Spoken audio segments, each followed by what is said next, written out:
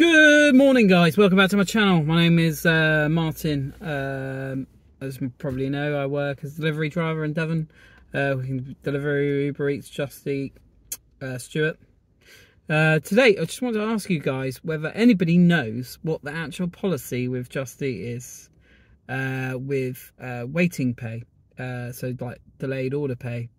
Because I've been delivering with Just Eat on their app, exclusive, but not with Stuart, since it changed over now, for around about a month. And there's been a couple of occasions where I've got the waiting pay, and there's been other occasions where I've waited for like 20 minutes and got nothing. So basically I've asked Just Eat and nobody will give me a response to what the actual policy is. Obviously with Stuart, I think it was you waited 17 minutes and then they started paying 17p per minute. And there was a countdown so you knew, you know, where you stood with it.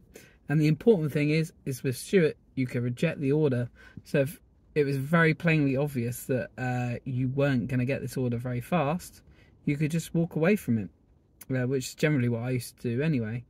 But it seems like with Just Eat, it's a lot more difficult to cancel the order. From what I've heard from other people is that when they've arrived at places and people have said, you might as well cancel because it's going to be forever, and they've actually tried to cancel, it's taken like upwards of 15-20 minutes, and then by that time the food's like nearly ready anyway.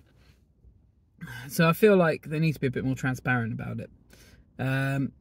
So yeah, if anybody knows what their actual policy is for wait time, if you could pop it in the comments, that'd be great, because there's a handful of us down here that don't really know where we stand. Like I say, sometimes I've waited in places and then I've got like £2.10 or £2.70 or something like that.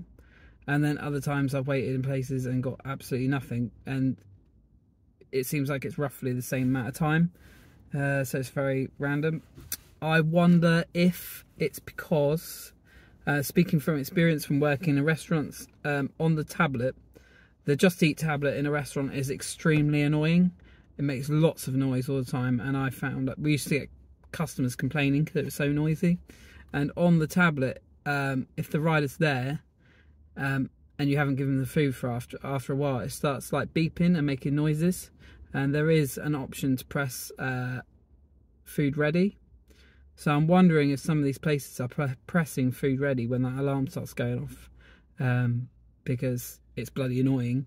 And then as soon as they press food ready, the system thinks that the food's ready and there's no reason why a courier shouldn't be taking it. So then they don't pay the wait pay. Maybe that's the reason why. It's the only thing that I can think of anyway. But like I say, guys, if anybody knows what the deal is with waiting pay and why it's so random with Just Eat, it'd be absolutely fantastic. Like I say, with Stuart, it was very basic. You knew where you stood with it. But with Just Eat, you know, I don't want to get into a slanging match with them over the chat option. Let's try and get things cancelled, because, as I said, I've heard it's an absolute nightmare.